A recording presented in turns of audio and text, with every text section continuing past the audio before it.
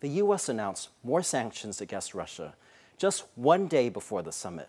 It added Chinese companies that were linked to Putin's war efforts, with President Biden coming out to condemn China for its continued support and for financing of Russia's invasion of Ukraine. President Lai, how does this impact the equation with Ukraine and Russia? I think definitely that the U.S. is putting more sanctions on Chinese, especially whether that is the military directly related company or the dual use companies.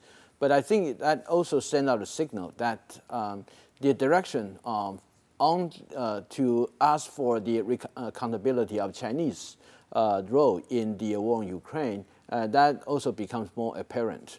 Especially in the Shangri-La dialogue, where the Ukraine President Zelensky has a last-minute effort and making himself into in Singapore to be the very last speaker of the sessions.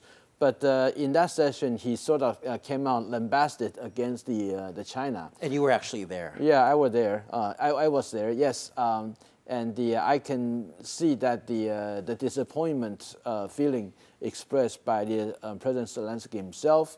Not only he did not meet with the Chinese Defense Minister Dong Jun, and he also came out and said that China was trying to help Russia to discourage the country in the Asia Pacific not to participate in the Switzerland Peace Summit, in which Ukraine believed that the whole world needs to come together to find out common positions and to convince Russia that they need to come to terms with Ukraine.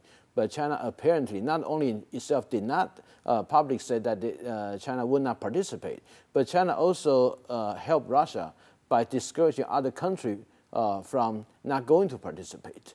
And Chinese effort paid up to a certain extent, and that also decreased the convincing power of the Switzerland Peace Summit. So Zelensky wasn't very pleased, and he was apparently very disappointed.